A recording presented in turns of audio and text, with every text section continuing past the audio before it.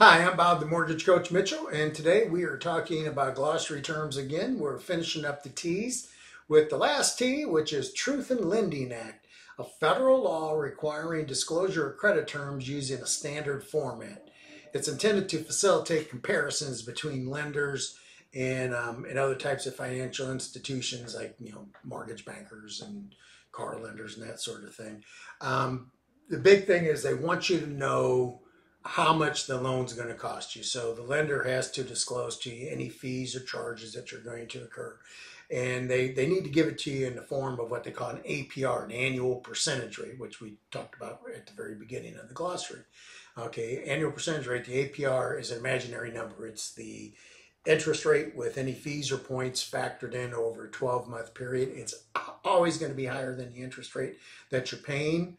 So it's kind of an imaginary number, but it does give you the ability to compare one lender to the other with a specific, number. You look at it and say if the APR in this lender is 6.74 and the lender APR from this lender is 7.2, then you know that this one's a little bit cheaper.